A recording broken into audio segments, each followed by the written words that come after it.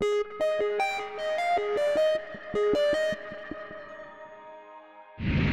DNA contains a code, instructions on how to make a person. I'm going to try and extract some DNA from plant cells, which can be separated on a gel to give a distinctive pattern. The Human Genome Project was a huge scientific study that aimed to sequence all the bases in human DNA.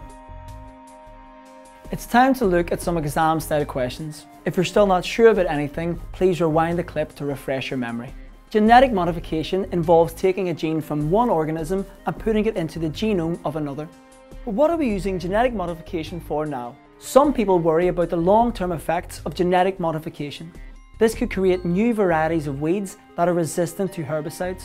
Golden rice contains 2 genes from other organisms that allows it to produce beta-carotene. There could be more than 3 possible marking points here, so make sure to check yours against the possible answers.